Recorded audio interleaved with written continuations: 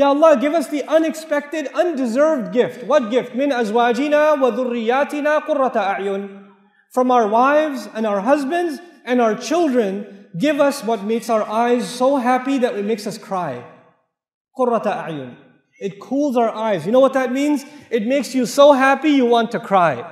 When you listen to your child recite Quran, and they love reciting Quran, then it makes you so happy you want to cry.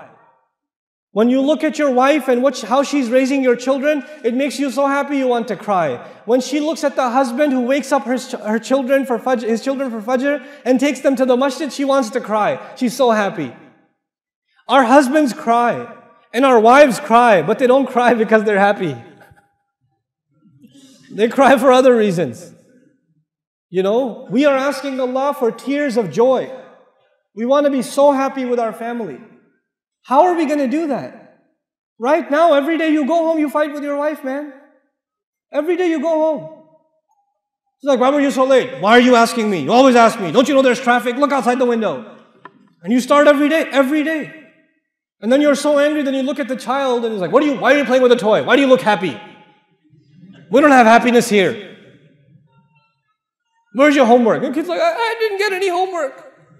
You know, why not? I'm going to complain to your school. You know, God, this is not qurrata a'yun. There are people who come to the masjid for salat, and salat is supposed to give you peace. It's supposed to make you calm. It's supposed to settle you down. And then they go home and there's a tornado that walked into the house. Oh, children hide under the bed. You know, the wife gets off the phone. She's like, you know, you cannot be the reason for your family to be afraid of you. You should be a reason for your family to be overjoyed. Your children should they should run to you and hug you when you come home. That's the relationship you should have with your children. And while I'm on this topic, 20 years ago, 30 years ago, 40 years ago, parenting was different. Now it's not the same. You cannot afford to be, I'm talking to the fathers here, you cannot afford to be authorities over your children. You cannot afford that. You have to be friends and authorities with your children. Our fathers were not friends with us. They were authorities. We didn't slap our dad on the back and say, hey dad, let's go play some basketball, let's play some football. We didn't do that. Abba Kimon Baba, Abba Jan, you sit straight. Assalamu alaikum, you get their shoes. That was 20 years ago, 30 years ago. Your kids don't do that. And they won't. We're living in 2013, brothers and sisters. We have to accept reality. Our children are exposed to a lot of things. It doesn't matter if you're in the Muslim world or anywhere else. Ihtiram will remain. You have to respect your parents. But our children, the only one who will give them the love of Islam is you. And you will not be able to give it to them if you're only an authority. If you only yell at them and tell them what to do, but you're not their friend. Every father here should know and master the video games your children play. You should be better if you're letting your kids play video games, first of all, that's a problem. But if you are letting them play and you're not going to let them stop, then you better play with them. Then you better be sitting there playing with them. You don't go watch the news. You're not going to change the world. Okay? You've watched enough news, believe me, and nothing has changed. You need to know whether the stock market went up or down. You don't even care about stocks, man. Why are you watching the news? It has nothing to do with you. Listen to it in the car. When you're in the car, don't come home and watch TV. Don't come home and watch the news. Come home and play with your kids. Do homework with your kids. Talk to your kids. Take your kids to the masjid. Do that with them. Make your kids love you. I tell you, I'm telling you, if the fathers don't do this, we will lose this ummah. We will lose our next generation. I am telling you. I'm guaranteeing you. This is the real problem. I cannot come from America. Sheikh Mufti Min cannot come from, all of different places in the world. And they come and they sit here and they give you a dars. We can only help a little bit. We can only help a little bit. The real change that will come in your child's life will come from you. Will come from you. رَبَّنَا هَبْ لَنَا مِنْ أَزْوَاجِنَا وَذُرِّيَّاتِنَا قُرَّةَ أَعْيُنٍ. And now let me talk to the sisters for a little bit.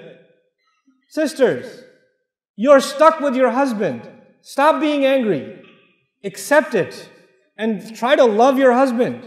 Try to make your husband happy. Because believe me, if he gets even a little bit happy, you will be really happy. I'm telling you, right now you say, I'm angry, why should he be happy? I know you, I know. I've talked to enough of you, I know. He doesn't care about me, why should I care about him? And he thinks the same thing. She doesn't care about me, why should I care about her? You start. You be nice to him. You smile at him and he'll get all shocked, like, why are you smiling? What? Is everything okay? You know, is your mother here? Is that why, you know? You know? You have to be nice to your husband. You have to, don't dress up when you go to a wedding. Dress up for your husband. Even if you have 4 kids, it doesn't matter. Dress up for your husband. There's enough shaitan and fitna outside. So your husband should find beauty in you, not anywhere else. You should compliment your wife. You should say nice things to your wife. You shouldn't just always complain. Where are the keys? Where's the mail?